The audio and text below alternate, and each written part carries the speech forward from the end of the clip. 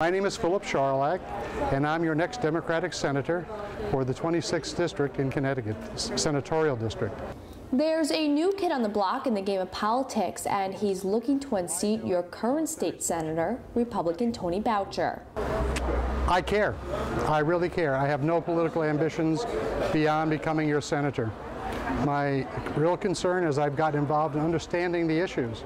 Tonight, the Democratic candidate hosting a meet and greet at one of Westport's newest restaurants called Tierra.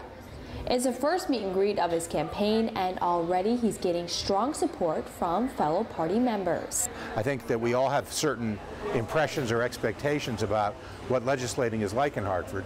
Most of us are in some ways surprised by the reality.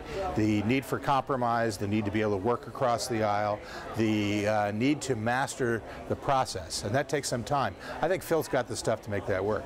But that doesn't mean it's an easy road ahead. The 26th District is one of the larger governing areas, including Bethel, New Canaan, Reading, Ridgefield, Weston, Westport, and Wilton. The challenge for Phil is the district that he would be representing covers a lot of towns. That's a lot of ground, a lot of real estate, and there's not exactly unanimity of opinion. And while the population in those areas is somewhat politically diverse, Sharlach telling me the environment on Connecticut's capital is much different.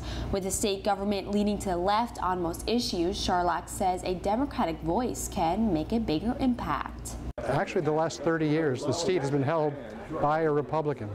So we've got 3 decades where Fairfield County, we've had no voice in the legislative process.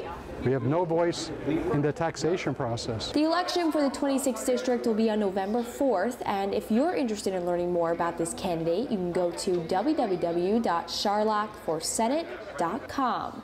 Reporting for It's Relevant News, I'm Diana Blass.